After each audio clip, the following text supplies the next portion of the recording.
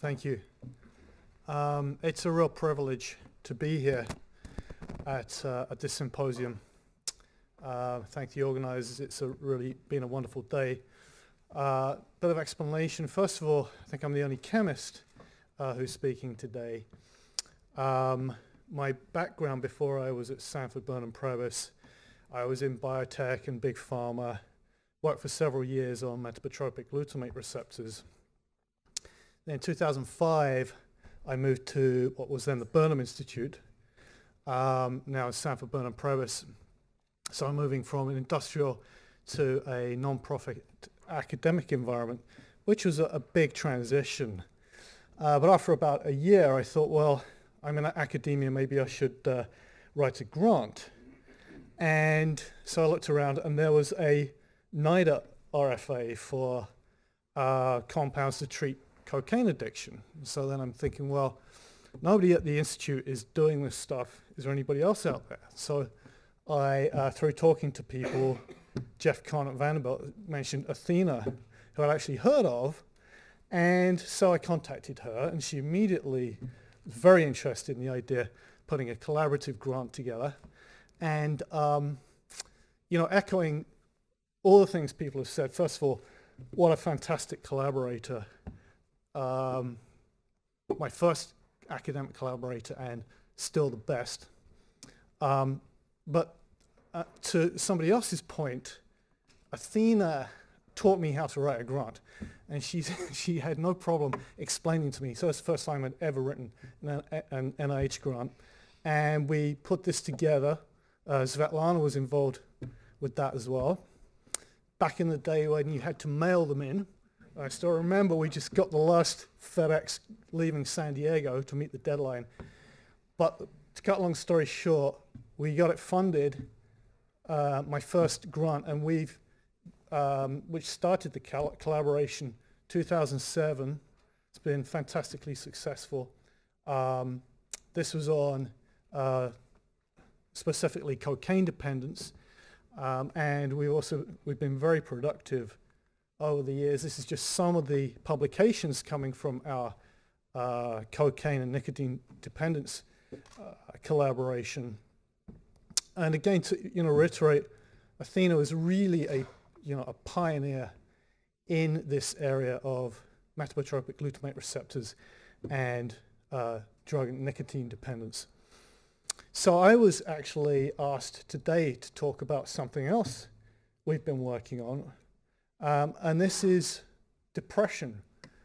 And so I'm going to actually talk a little bit more about the background to this and what we've been doing with Athina and now Andre and co-workers. So you probably know that major depressive disorder is a huge problem across the world. It's has a huge cost both economically and socially. And current antidepressants, many of them work, many SSRIs work for a lot of patients, but a significant number of the population are resistant to the common treatments. And again, this really is a big problem. But related to this, the drug ketamine, it's been shown that a single IV injection has a profound effect on many treatment-resistant patients. And basically, this is just showing a single IV dose has a long-lasting effect. The issue is obviously this is has to be administered in a hospital setting, and chronic dosing is a problem. Plus, it's a highly addictive drug. So can we find something better than ketamine? Well, I'm going to flip over to the next slide. So we've been collaborating with Athina primarily on group 2 metabotropic glutamate receptors, so mGlu2 and mGlu3. We also just started to work on mGlu7, but this story is around primarily mGlu2. And again, this is so mGlus are G protein coupled receptors, and the mGlu2 in particular is found presynaptically. So in terms of, why is this connection between mGlu2 and 3 and depression? So a number of orthosteric antagonists, and I'll just provide people with a definition of orthosterism versus allosterism, which has been mentioned today, but I'll just clarify that. Orthosteric antagonists show ketamine-like efficacy in some rodent models of depression, including the forced swim and tail suspension tests. In addition, it's being shown by Roche and ADEX that negative allosteric modulators of mGlu2 are effective in similar models. In addition, one particularly interesting observation was by a local company, Brain Cells, with the drug MGS0039, which was licensed by Brain Cells from Taisho. And this drug, just showing here, so for example, it shows an increase in glutamate and also serotonin in vivo. And then it also has this effect of in vivo neurogenesis, which is common to some SSRIs. So there's a fair amount of evidence suggesting that mGlu2 antagonists and negative modulators may be effective for treatment-resistant depression.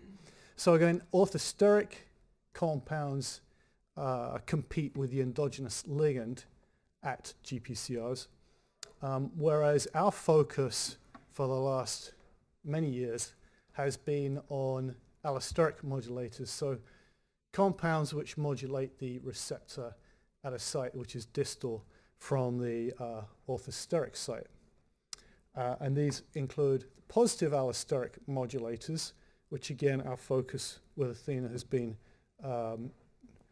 drug and nicotine dependence, whereas for this project the negative allosteric modulators is where we are focused.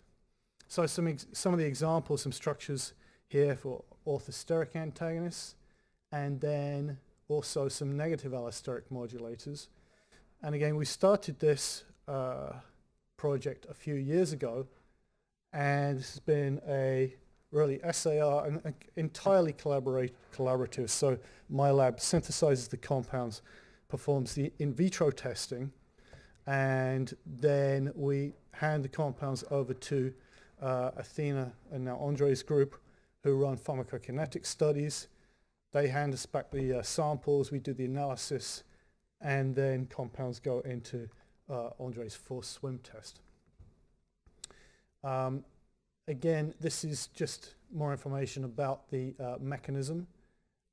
So again, the idea is that the mGlu2 NAMs inhibit the presynaptic mGlu2 receptors, leading to increased a spike in glutamate. In terms of our in vitro assay, there's a couple we use. One is either mGlu2 or mGlu3 specifically expressed in HEK cells, which co-express G protein coupled inwardly rectifying potassium channels. We use a thallium sensitive dye, and for negative allosteric modulators, apply glutamate and then see if they block the effects of glutamate in this readout. So here's some dose response curves from the in vitro assays, and on the left, top and bottom, mGlu2. mGlu2, this is a negative allosteric modulator. At the top is the GERK assay. We also have a calcium readout. On the right-hand side, dose response mGlu3 in the GERK and the calcium assay. And you'll see this compound here, for example, is non-selective and hits mGlu2 and mGlu3 equally. Conversely, we have developed some compounds which show quite nice mGlu2 selectivity, so they have activity in both the GERK and the calcium assay, but not in the against mGlu3. And so one of the things is that we're interested in doing is understanding a possible contribution of mGlu3 compared with mGlu2. So without going into details, we've made more than 500 compounds across 3 different structural classes. This is just showing some of the in vitro data for many of the compounds, and with varying degrees of selectivity. I'm not showing all of the mGlu2 selective compounds here, but many of them. So we have a range of profiles. Some are equipotent against both receptors and others are selective. We've tested a number of compounds, and we're continuing to test compounds for their pharmacokinetic properties. Here's a table of some of the data.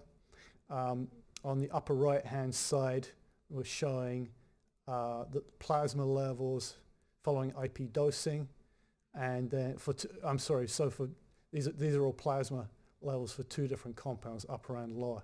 And so we're seeing really very good effects in vivo in terms of just drug levels.